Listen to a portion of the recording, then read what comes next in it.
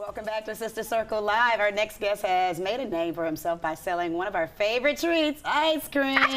At 8 years old, he told his family he wanted an ice cream cart for his birthday. He's since turned that into a major business, selling thousands of treats. And at age 15, he opened his own ice cream shop. Yay. Please welcome this inspiring little ice cream dude, Beau Shell, to the circle. Yay. You're so welcome. You. So you started at 8 years old with this dream, I want an ice cream cart, but why did you choose ice cream?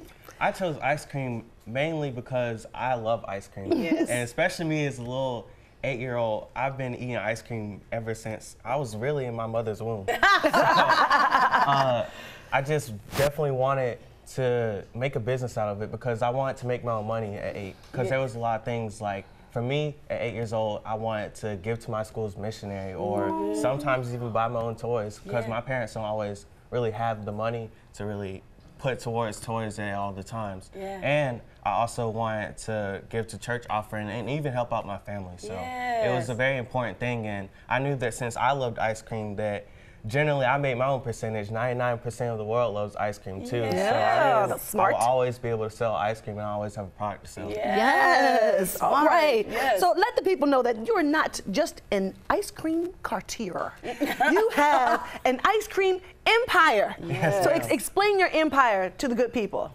So my empire is a very new and it's growing, but it's definitely a strong one, I believe, especially because I built up most of what I had with the help of my parents. And we've been able to try to buy everything we can, especially with the shop and what we bought. And so I think my ice cream empire is a very powerful one and it has a lot of potential. And so I'm trying my best to grow and get as much as I can while I'm growing. Yeah, I'm gonna adopt you. I know, right? I don't have any sons. I'm gonna have him. So, Beau, you know, with every good thing, there's always some little challenges. What are some challenges that you face and overcome or continuing to overcome throughout this process? So one of the big things for me, especially for my business, is trying to find funds and doing my best to keep cash flow coming into the business while I'm growing. And so I've done that by many different ways. The biggest ways so far, I'd say, have been crowdfunding. And I think it's big, not only because I've been able to raise so much for my business and even for other opportunities and organizations, but because my community and people around have come to help me. Like, they come to help me in my time of need sometimes.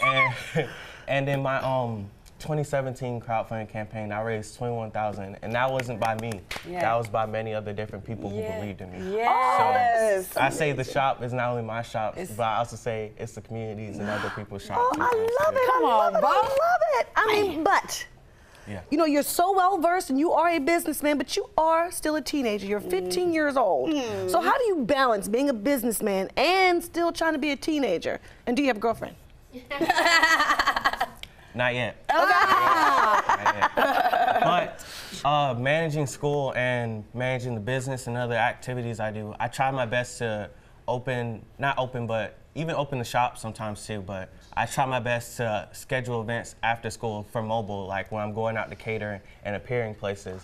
And I also, if I am to go during school, I try my best to go and give an excuse and get an excuse. And they often give me excuses for when I go to like workshops and stuff because I'm still learning. It's more of a hands-on. So they're actually helping you in growing your business and being very understanding. Yes, ma'am.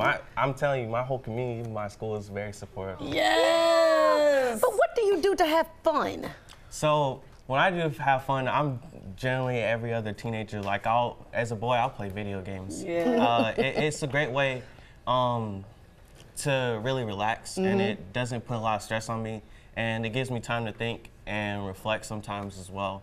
And it also, for the video games I play, it still gives me an entrepreneurial mind, and it makes me more inspired in entrepreneurial and competitiveness and a lot of things like that. So. I know. I mean, obviously you've accomplished so much, but what would you say is your greatest accomplishment so far in your long life? I'd say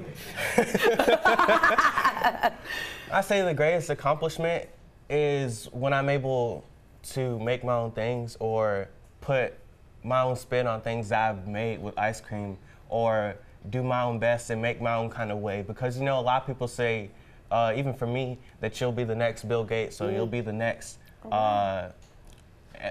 Jeff Bezos in the frack. Right, or you be the first Beau Shell. Exactly. How about that? Like, I want to be the first me. I want to have my own specialty. I want to have my own, oh, hey, that's what Beau Shell did. Exactly.